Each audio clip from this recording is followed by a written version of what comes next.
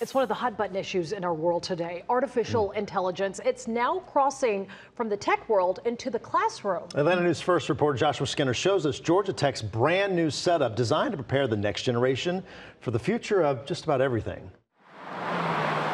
Deep in the bowels of the CODA building in Midtown lies this. A really loud data center that's at the forefront of college education.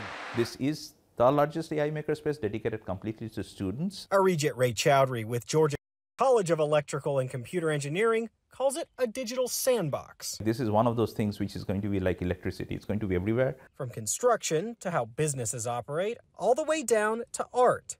Artificial intelligence is here. Anything from your vacuum cleaner to your car. Ray Chowdhury wants to make sure Georgia Tech students hit the ground running. If you know how to use AI, you would be more successful than your peers who are not going to use AI. Which is why this first-of-its-kind makerspace, with the help of hardware supplier NVIDIA, is letting tech engineering students dabble.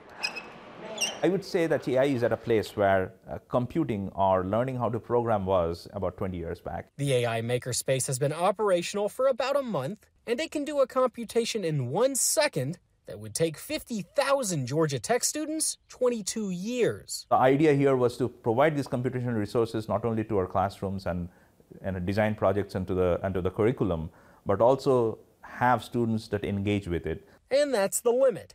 Human imagination, kind of. I'm not afraid of AI taking over the world and becoming Skynet. What I'm afraid of is people think that it's going to happen. And yet, the future of AI is not certain. It's just reliant on the next generation of minds. It's impossible to predict what's going to happen next. At Georgia Tech, Joshua Skinner, Atlanta News First.